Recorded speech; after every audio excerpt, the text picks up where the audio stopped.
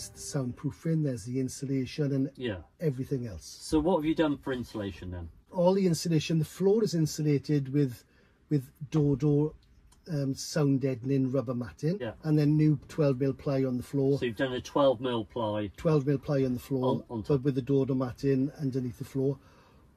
Every square inch of the inside of the van has been done with Dodo soundproofing. Okay. So that's the foil back rubber matting.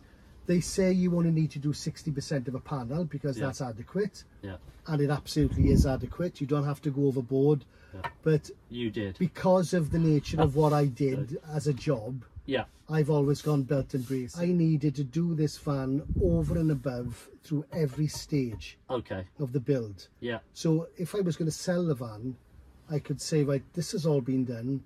These are all the photographs. These are the receipts. This is what I've done. Yeah. So it's done absolutely, you know, over and above what really would be needed. Gotcha. Okay. Consequently, the van is dead quiet. Okay.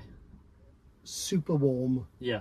And we talk about, you know, what you've put in the ceiling in a minute. Yeah. And what you've done on the walls.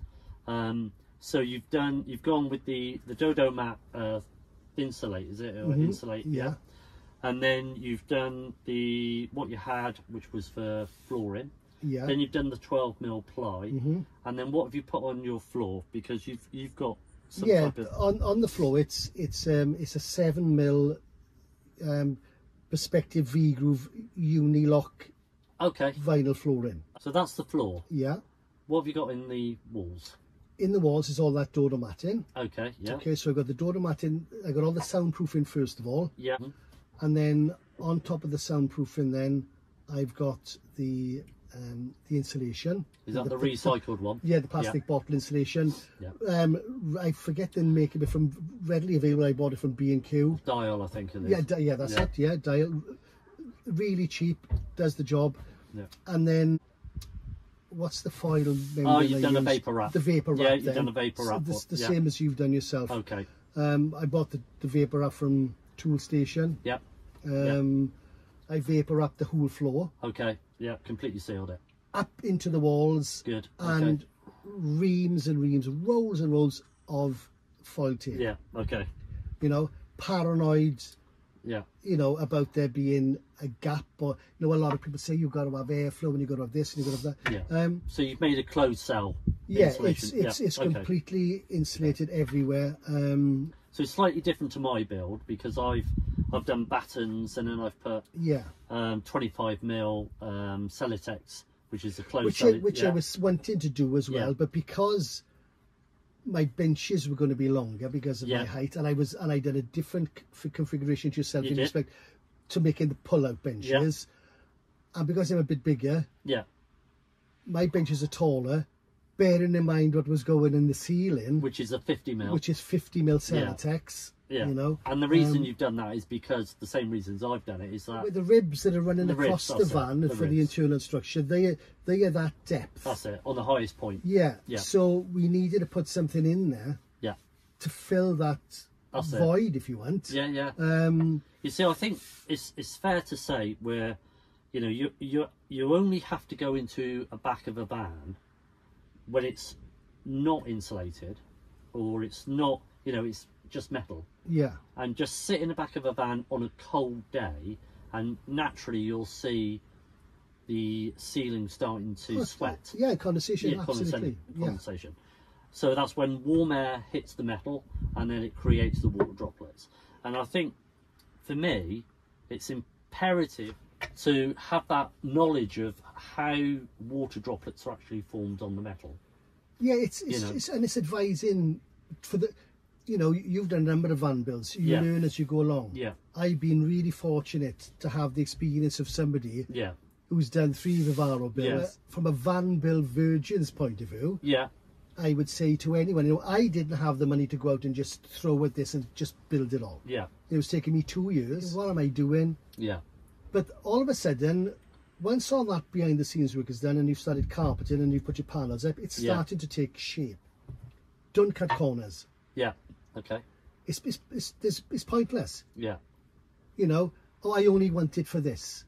Yeah. It'll do. that you really should think before you think it'll do, because when you go out and if you enjoy this, the last thing you want is that bit of condensation, or that's freezing cold, or that's got damp over there. South Wales, we have a lot of rain, we have a lot of cold.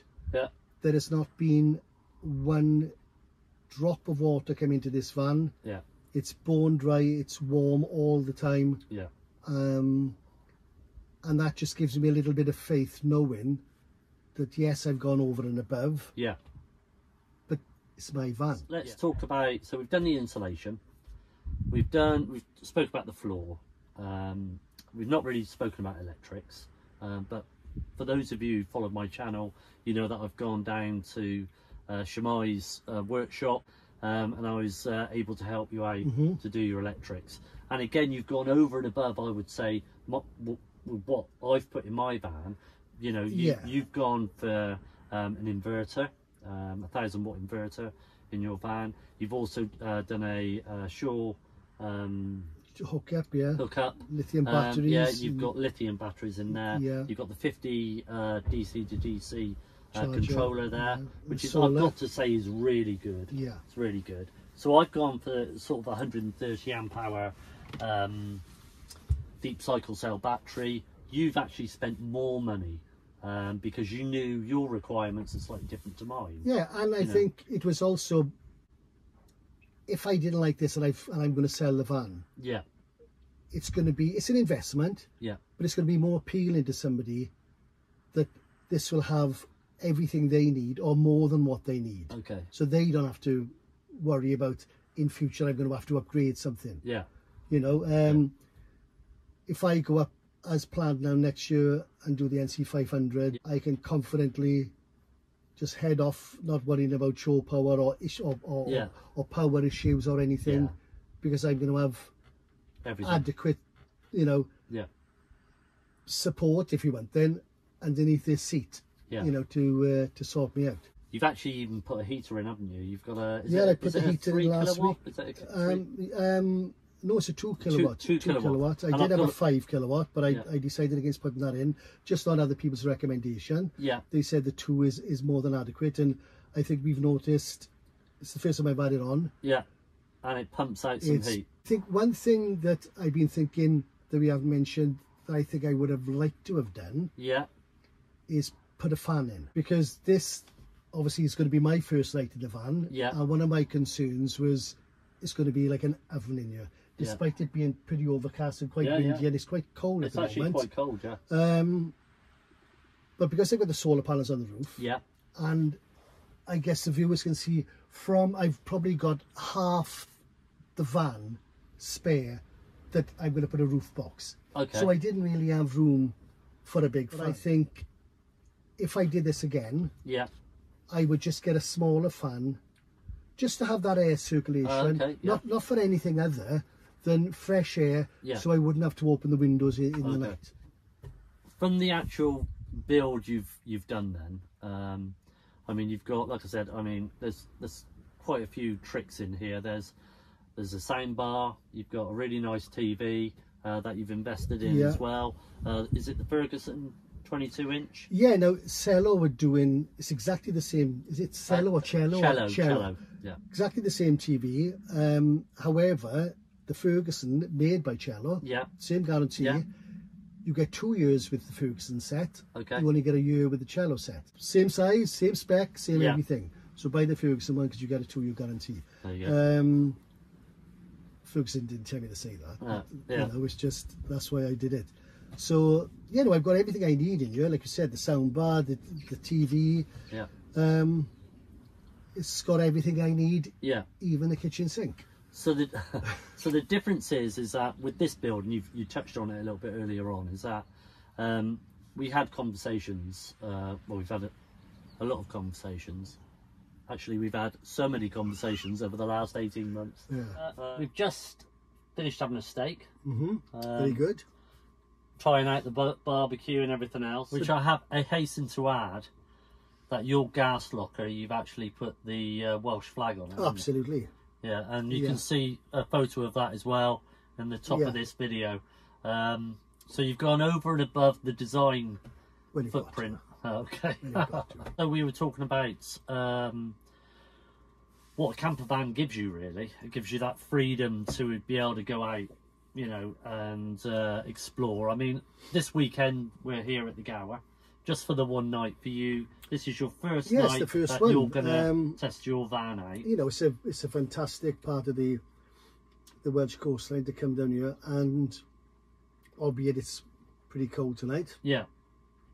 But yeah, it's been exciting to go through the project start to finish, and for you to come up, you know, absolutely, with me tonight to see it through in the first night, to make sure we don't go up in flames yeah. and everything is fine. But no, it's great, and it's just having that ability now, yeah, to pick your keys up and think to yourself, what am I going to do tonight? Yeah, I'm off tomorrow. I know. Yeah, I'll go. Yeah, and you can just go. What would you say your favourite part of the van is on the build, and what would you say the worst part of the build? Well, what a question. I guess the bed system and the way the upholstery has been done. I think I don't have a negative thing. The only drawback I think going forward, if I did this again, would be to get a high roof fan. Yeah. Yeah. It's just having that option of being able to stand up and that little bit more room. Yeah.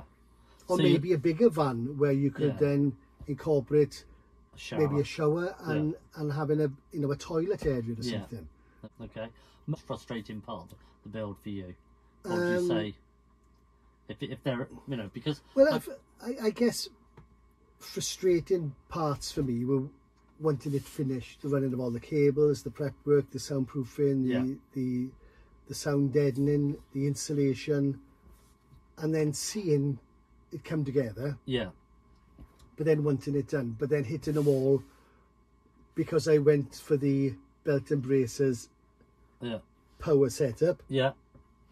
That comes at a price. Yeah. So I had to wait a little bit until I was in a position to be able to, to fund everything I needed. Yeah. But as you said, when you came down and the first day that we went, for the first fix of the electrics, having all those components at hand, it was relatively quick. Yeah. Albeit you had long days, but it was relatively quick to get that all put together. Yeah. And I think once that was all put in place, everything just came. Yeah, everything came together pretty quickly, it was, isn't it? Yeah. Many months of bringing extension lamps in here to work and do things. Yeah. And then one day flicking a switch and you've got light. Yeah. So that was good. So what would your advice be to somebody who's thinking about building a van, and is done their research, but they may not be the best when it comes to DIY, but what would your advice be? Don't be afraid. I would go, yes, I was fortunate enough that I could do something, but somebody else may not be as hands-on, but they may have a better understanding of systems and how things work. I didn't have a clue about 12-volt electrics and how it works and what I needed to do. You still don't? No. I know if I touch that, it goes off. Yeah. And if I touch it, it comes on. There's a story behind that as well. Yeah. Just have a go. Yeah. But speak to people, get help, exactly like I did with yourself. Yeah. You go online, you look at videos. There's so many videos, and it can be a minefield. Yeah. Because a lot of people, with respect to them, they may be brilliant at what they do, but they may not be the best teachers. Yeah. And they'll try and explain something to somebody. Yeah. And it's like explaining that to me. I'm like, whoa. Yeah. No idea. You can get lost. So I need somebody to say, well, hang on now, right? We get this way and then that way, and I just layman's terms, just 1 and 1 is 2. So much help out there. Yeah. And so many clever, knowledgeable people. Yeah. But like anything, listen to everything, watch everything, and then understand it, and then you make your own mind up there what you want to do. Yeah, I mean that's great advice, because I mean I first started out by watching Greg Burgo. Yeah. The more and more you sort of do your research, You know, I think the better the outcome of the van. And I think, you know, what's good for you may not be good for somebody else. Exactly, yeah. You know, I initially, as I told you, what I wanted to do this was I wanted fitted units all down this side. Yeah. I wanted it to look like those glossy magazines with the rock and roll bed, and wow, that's what I want my van to look like. Then, having spoken to Nigel about what do I need, what's going to work for me, what sort of van do I want, when we spoke about being able to open the back doors, and sit here with a drink, you know, or eating your breakfast or whatever, and looking at the view, and not being able to do that if I had a rock and roll bed with the system that I was going to originally go for, straight away that went out of the window. This works better for me because now I can get in and out of the back door, I can get in and out of the side door, I've got my beds, and I'd like to think that the setup, the furniture, the way it's all been done is as good as any bought furniture that we all see for sale, you know, in other companies. But you know, I think you've got to give it some thought as to what you're going to use the van for, you know, and what works best for you.